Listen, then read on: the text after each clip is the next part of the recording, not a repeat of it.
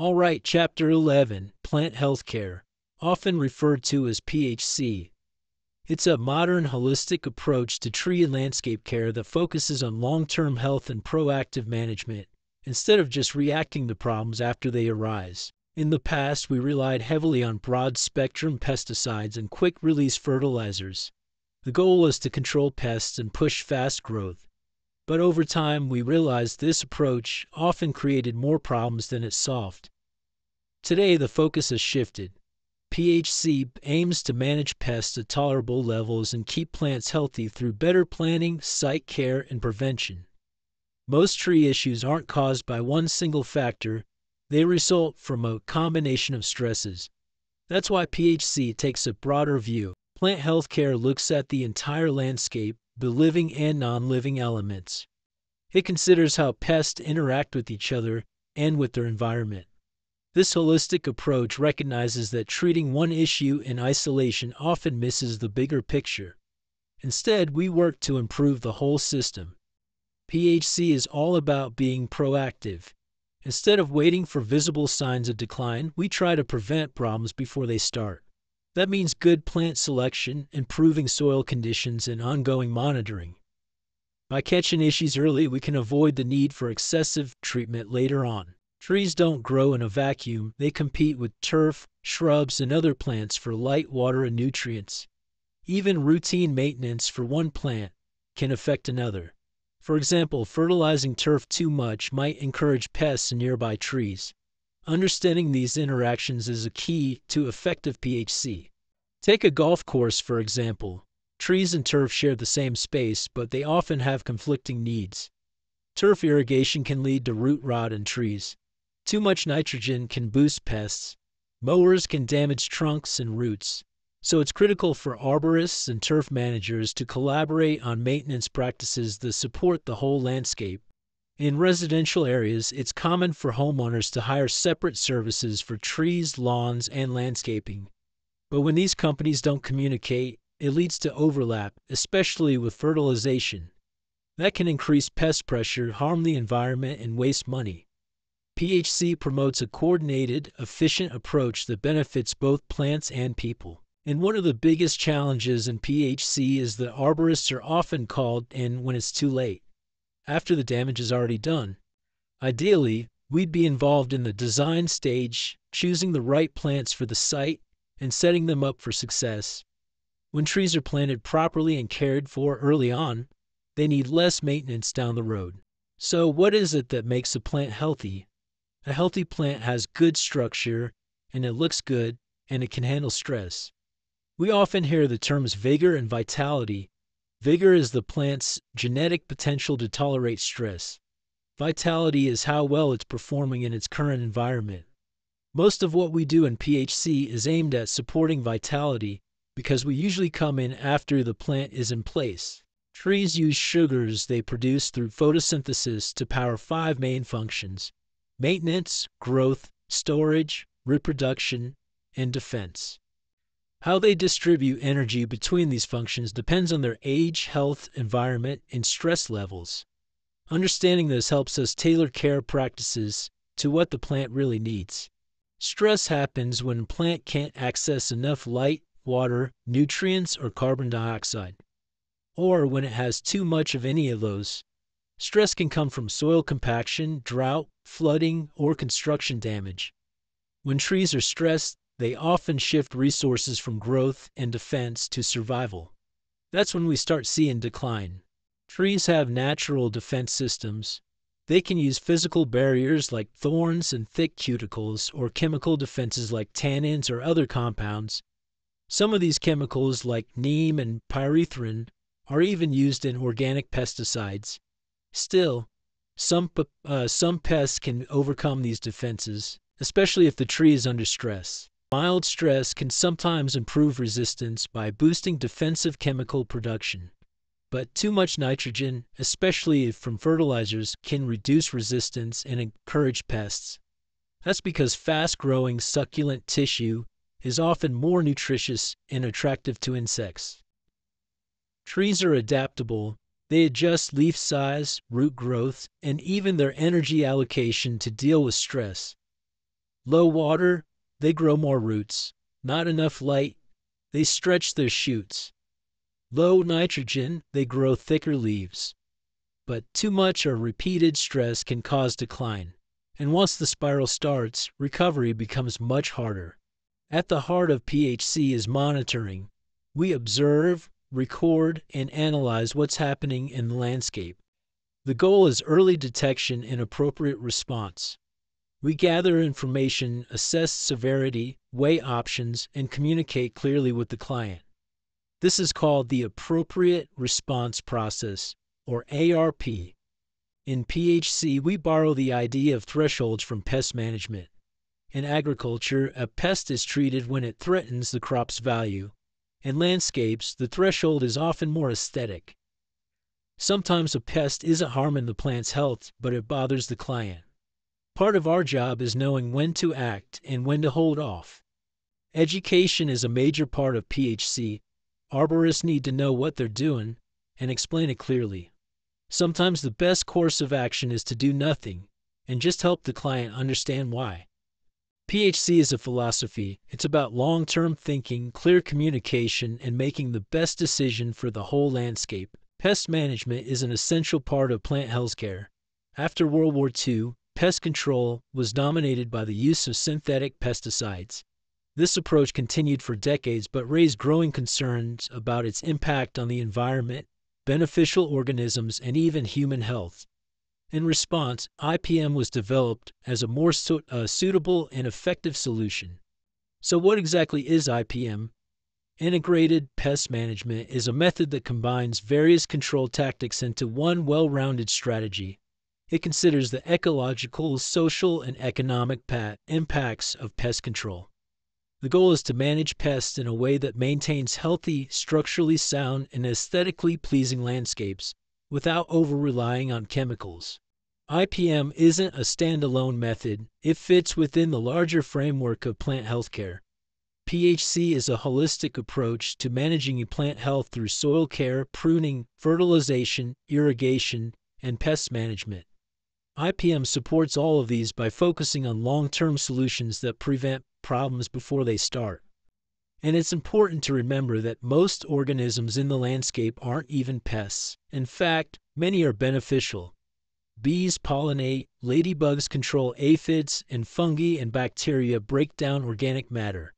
One of the goals of IPM is to protect these helpful organisms while managing the ones that are truly harmful. What is a pest? In a managed landscape, a pest is any organism that interferes with plant health or human use of the space. That might mean an insect feeding on tree leaves, a weed outcompeting desirable plants, or a fungus damaging turf. But not every pest needs to be controlled. Context matters. What's considered a pest in one setting may not be in another. So IPM doesn't encourage treating every pest you see. Instead, it emphasizes monitoring. We assess the pest population, determine whether it's causing real damage, and only intervene if action thresholds are crossed. This avoids unnecessary treatment and helps preserve the balance of the ecosystem. The main goal of IPM is not pest eradication, it's pest management. We aim to keep pest populations at levels where they don't cause unacceptable harm. Eradication is rarely necessary and often not achievable. Exceptions include highly infectious diseases or invasive species that pose major risks to the landscape. An effective IPM strategy involves regular monitoring and action thresholds to guide decision-making. It works alongside other PHC practices to promote plant vigor. It avoids harming beneficial organisms, keeps environmental disruption to a minimum, and always takes cost-effective and client goals into account. Monitoring is the backbone of any effective IPM program. We conduct regular inspections to gather three types of information. First, we observe the site itself, looking at conditions like shade, water flow, or construction. Next, we examine the plants, checking for signs of stress or decline. Finally, we collect data on pests or disorders we observe. This layered approach helps us make informed, timely decisions. Understanding site conditions gives us critical context. We look at recent weather, drainage patterns, nearby construction, and changes to surrounding plants. These factors can directly affect pest presence and plant health. Site history is often key to diagnosing recurring or long-developing problems. Plant health influences both susceptibility and tolerance to plants. We examine traits like leaf size and color, new twig growth, and any visible symptoms. Phenological clues such as timing of leaf drop or flowering also help us understand what's normal and what's not. Recognizing deviations early is vital to successful management. Diseases are often harder to catch early, so we stay alert for both symptoms and signs. Symptoms might include wilting, necrosis, or chlorosis. Signs include visible fungal structures or bacterial ooze. It helps to know which species are disease-prone and to review the site's disease history. When pests are present, we identify the species and life stage. We assess how many are present and whether natural predators are help keeping them in check. Correct timing is everything. Some pests are only vulnerable during certain life stages. The more accurate our monitoring, the better our treatment outcomes. We use a variety of tools to inspect and diagnose issues.